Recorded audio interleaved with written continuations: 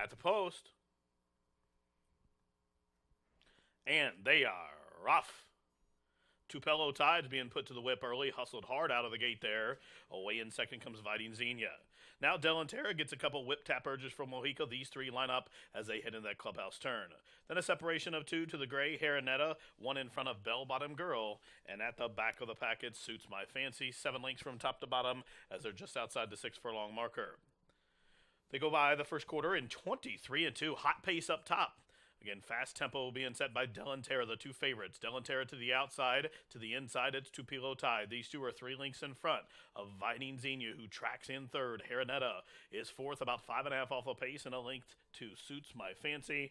And Bell Bottom Girl starting to lose contact with the field. As they continue to run up the backstretch, they pass the half-mile pole. The first half mile, 47-1, still hot fractions.